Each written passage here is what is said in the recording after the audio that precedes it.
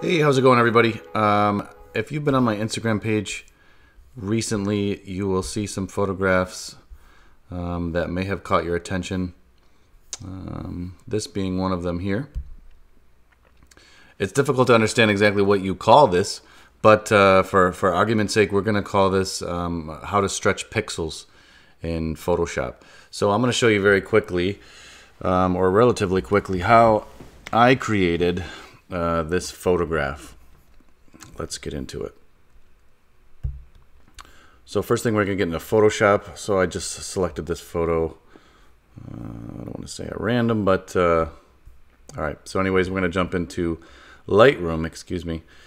Before I get started with this photo, I will just real quickly go over this. So the lines of the buildings are not exactly even, so we kind of have a little bit of distortion just because of the camera lens. So an easy way to fix that would be just scroll down here on the right hand side and just move your distortion slider a little bit to the right until we kind of correct the straight lines in the buildings. Now there's other ways to do that as well, but this is just a real quick and easy way to do this. So of course we are going to have to crop this photo, and so for that, take your mouse, go to the corner, hold down the shift key so you keep the same aspect ratio, and we're going to do the same on the other side. Hold down the shift key and just make sure those white parts aren't touching, and voila. Now your photo may not need this, you may not want to do this to your photo, and that's completely fine.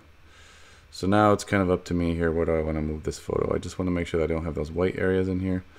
Probably cutting a little close, but I do want to have a little bit more of the sky, just because I am going to be trying to stretch the sky kind of like in the previous photograph.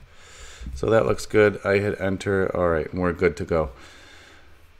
Now over here I do have some of my favorite presets. I have probably 85 presets in total. I'm going to use this as my base. Now I say this, I'm going to use this as my base. It's because I could ultimately leave this preset edit applied, or I may end up changing my mind and doing something completely different. But I kind of like this coffee no cream preset. And as a matter of fact, if you want to head over to my website, if you go under blog here, click here, or you can check down here and you click on this this blog, how to install presets in Lightroom. I'll actually give you that preset for free. So this is my coffee no cream preset.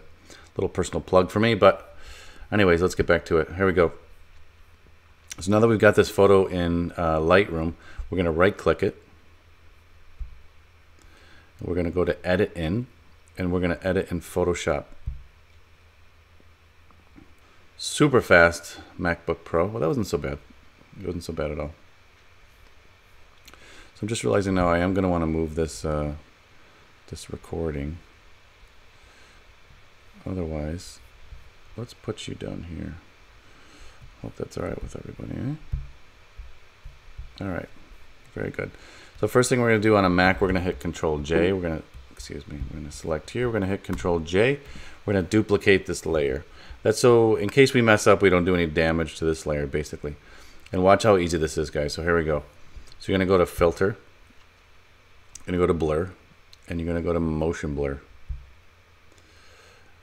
And so I already have the motion set in here, so you can change the distance of the pixels, because I wasn't sure what to call this to, you know, so that you guys could, you know, figure this out. I was trying to do, you know, motion blur, stretch building blur, matrix type style photos, and I wasn't really finding anything in Google, so I figured that's why I should make this video. So for this example, I'm going to take it all the way up just because I kind of like it extreme. Now, depending on which way you want to take this blur, you could simply move this compass type thingy around. But because I want mine to be up and down, I'm going to go to 90 degrees, and I'm going to hit OK. All right, so there's that. So I think you kind of see where we're going with this. But of course, that's not very interesting, is it? So let's create a new layer mask. And what we will do is go over here. Because the layer mask is white, we will go over here and change this to black. And we will take a brush, which I've already had selected, opacity is 90. That's what I recommend. I just realized my settings saved because I had done this before I made the video, but I'm going to keep my flow low, around 17, maybe 15%. And the reason you do that is because you can go over it multiple times and kind of bring out what you want versus taking one swipe of your brush and then, all right. So then all we're going to do is we're going to start brushing in the parts of the photo that we want to see again. So just like this, let me zoom up a little bit.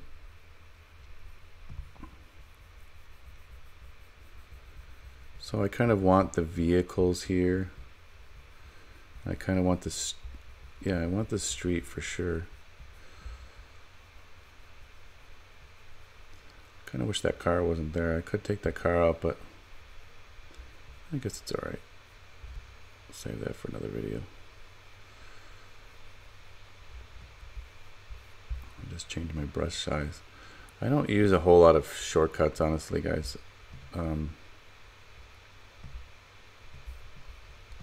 Just want to make sure that I have all of this brushed away in here. All right, let's bring that brush size back down. So on my MacBook Pro, I have a slider which allows me to use like the touch bar, and I can select. But I'm using the program I'm using to record this isn't allowing me to use my touch bar at the same time. So I just want to kind of get in here, and for me, I'm gonna go up the middle here and just kind of take away this blur. Let's see what this looks like. Just again, I'm making a lot of passes, guys, right? I don't like making just one big pass. And we got a little on the truck here. All right, you basically get the idea. So you're gonna mask this out, you know, however it is that you like. Now, for example, let's say I painted this building, and I said, you know what, I ended up wanting to keep that blurry. All you're gonna do is go back, and you're basically just gonna paint back over it with the white, and that will fix our mistakes, right? Maybe just make that light so it kind of disappears. There's kind of some blurriness back there.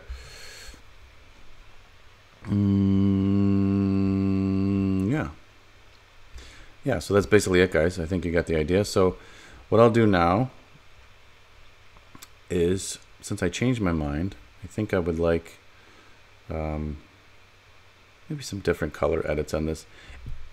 If that's all you needed to see, and you just wanted to see how you stretch pixels in Photoshop, then that's it.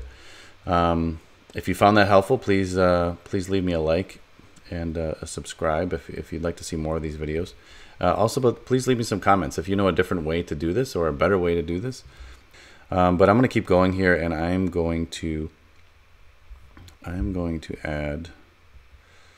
Let's go to photo filter.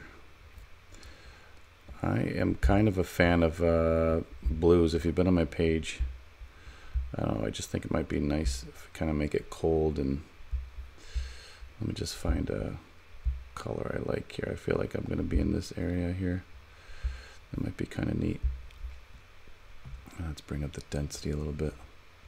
It's kind of like, oh yeah, it's kind of like mystical, right? I don't know. It's neat. Futuristic. I mean, that's the idea, right? This is supposed to be futuristic. This is supposed to be fun, you know, play with it.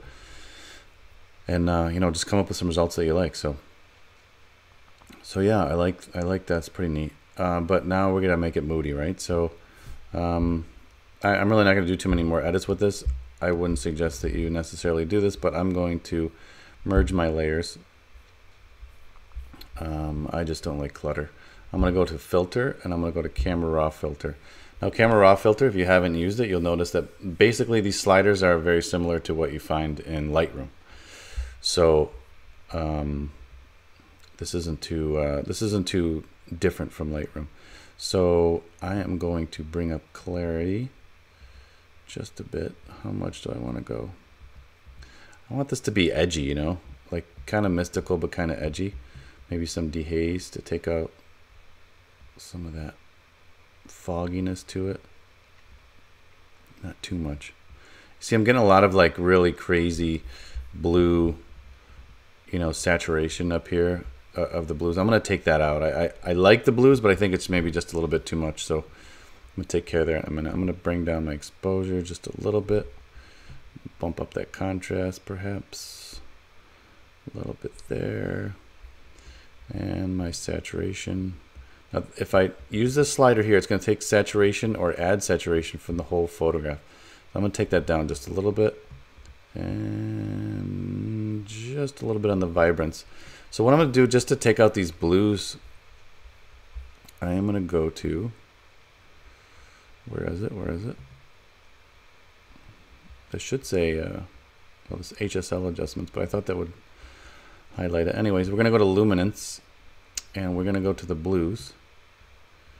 And we're going to just add some luminance to those blues, and now it kind of makes it kind of disappear into the sky, which is pretty cool. Maybe try the aquas too. I like that. I think that's pretty neat. I can change that hue too if I like. Make it more aqua, make it more purple. I'm kind of feeling a little bit more towards the aqua, but not much. I think I like it there. So let me go back to the basic settings again. Maybe play with my temperature just a little bit because I like things on the cool side. Again, I'm going to bring my exposure down just a little. How creepy we want to make it. That's kind of cool. Now we could put a gradient filter here and take that down, but I kind of like how the photo goes from dark and just goes into the light. So for me, this is awesome. So I think I'm going to quit here. And hell, I think I might post this next. What do you guys think? Not bad. Now the cool thing is, if you started with a photo in Lightroom and you transfer it over to Photoshop, you don't even really need to save this, because I do most of my edits in Lightroom. I prefer Lightroom. To me, it's a lot easier. I don't tend to use a whole lot of Photoshop tricks in my photographs, but I don't even need to save this. I can actually just go to Photoshop. I can quit, and I'll just hit save. When Photoshop closes, you'll see that that photograph gets imported into Lightroom, and there it is. And from here we can even, you know, we can even play with it some more. Of course, I'm not going to do that because it's kind of crazy. I like it like that. All right, guys. So then you're simply going to export that photo and you're good to go. So I hope that if you found this helpful, please give me a like and subscribe. I'd really love to hear your comments. If you have any questions on how I did this or some of my other photographs, if you think you know a better way to do it, if I'm doing something wrong or you think there's a better shortcut, leave me a like and subscribe in the comments below. I really appreciate it. And until next time, see you later.